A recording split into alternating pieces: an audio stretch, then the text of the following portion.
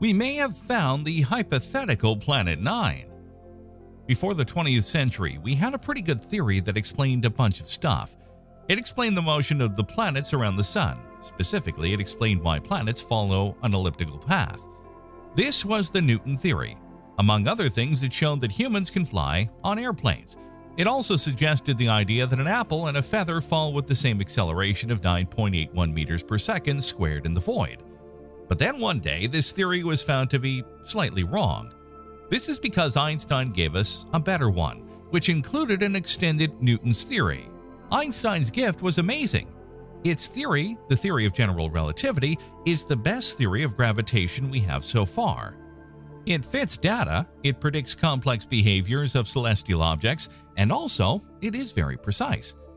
For example, when astronomers found that Mercury's orbit was proceeding shortly, meaning that their measurements of Mercury's orbit period were incompatible with Newton's law, the only possible explanation to that was to add a perturbation.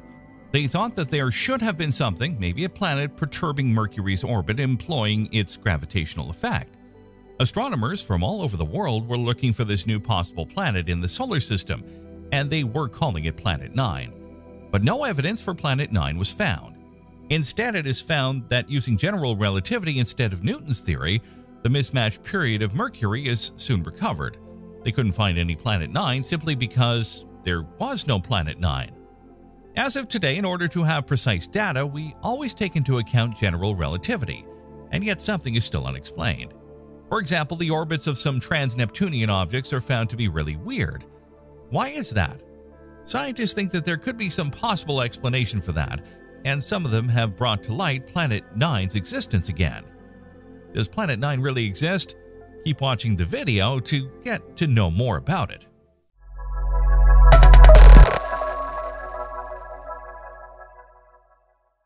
We may have found the first ever potential candidate for the existence of Planet 9, but we are not so sure about it.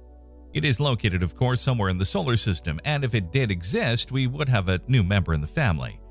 The scientist who claims he may have found Planet 9 is Michael Rowan Robinson, and he is really a smart astronomer because he decided to take his data from the IRAS survey. It stands for Infrared Astronomical Satellite, IRAS, and it was a joint project of the US, UK, and the Netherlands. The IRAS mission performed an unbiased, sensitive all-sky survey at 12, 25, 60, and 100 micrometer. That is the infrared domain, or in simpler words, the red part of the electromagnetic spectrum. Although the survey is a very old one, it is still so precious for astronomers from all over the world, since it is a source of very important data about distant objects such as galaxies and distant stars. IRAS increased the number of cataloged astronomical sources by about 70%, detecting about 350,000 infrared sources. IRAS discoveries also included a disk of dust grains around the star Vega, 6 new comets, and very strong infrared emission from interacting galaxies, as well as wisps of warm dust called infrared Sirius, which could be found in almost every direction of space. IRAS also revealed for the first time the core of our galaxy, the Milky Way. Among the confirmed results, the discovery of a ring of cosmic dust that surrounds the solar system at a distance of about 15 billion kilometers. Subsequent observations of the sky made it possible to search for moving objects. Jack Meadows and colleagues have thus discovered 3 asteroids, comets, and in particular a large dust tail associated with Comet Tempel 2. Now, why did Robinson choose to look for evidence of Planet 9 in the IRAS data?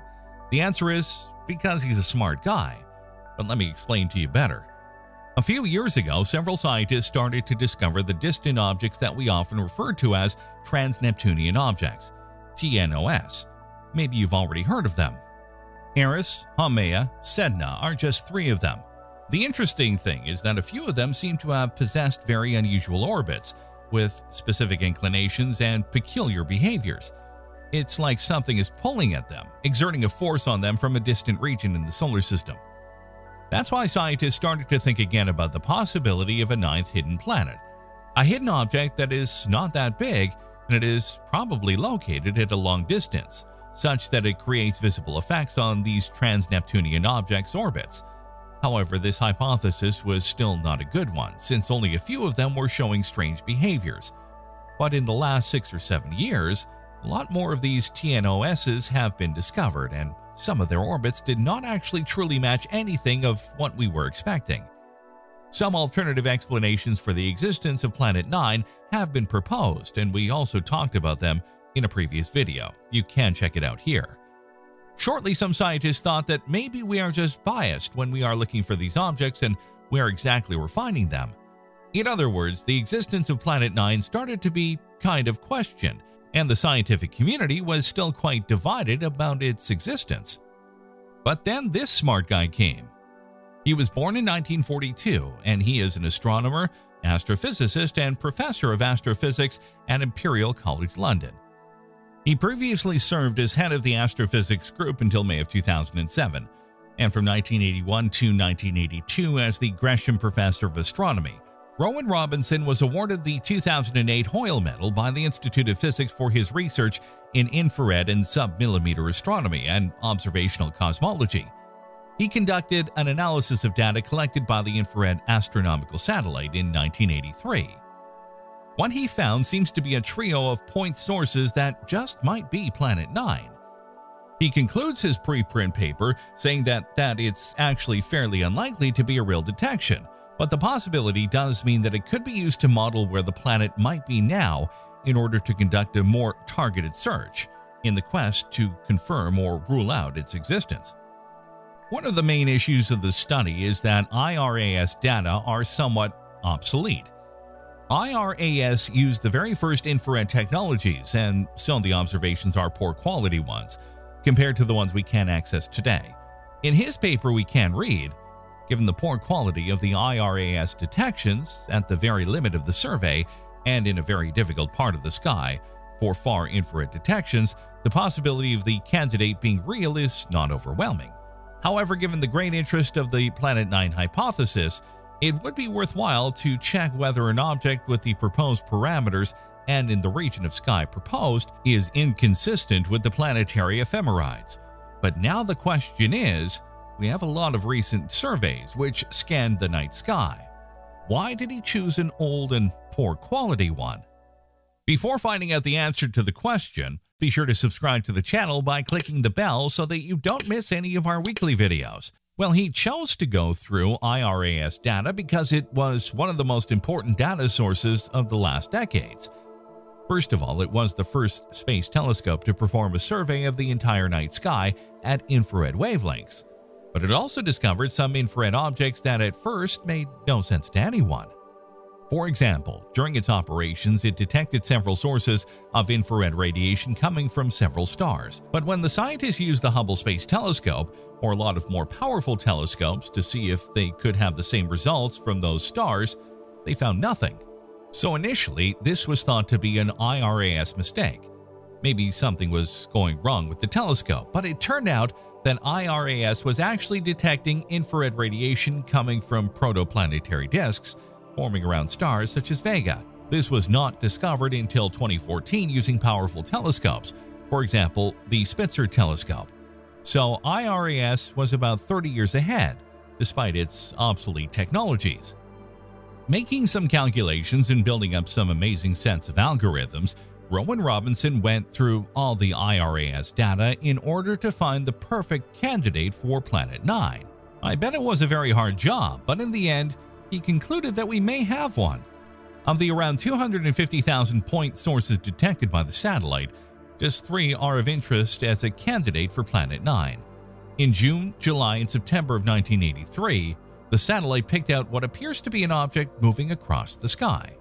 It's not a dense CERT by a long shot. The region of sky in which the source appears is at low galactic latitude, that is close to the plane of the galaxy, and strongly affected by galactic cirrus, filamentary clouds that glow in far infrared, so the sources may be noise from these clouds. If we interpret the candidate as real, we can extrapolate some information about Planet 9. According to the IRAS data, it would be between 3 and 5 times the mass of Earth, at an orbital distance of around 225 astronomical units. Dynamical studies are needed to check whether such an object is consistent with the ephemerides of other solar system objects, and whether this object can account for the clustering of the orbits of Kuiper Belt dwarf planets, Rowan Robinson writes. Although its existence has not been proven yet, direct detection of a ninth planet would be the first discovery of a new planet orbiting the solar system in 2 centuries, but so far its detection has proven a little tricky. After the release of the recent paper, Caltech astronomer Mike Brown, who was behind the 2015 Planet 9 model, took to Twitter to suggest that this may be a different planet than the one they had initially proposed. So what's next? As Rowan Robinson himself proposed, we need to follow up studies.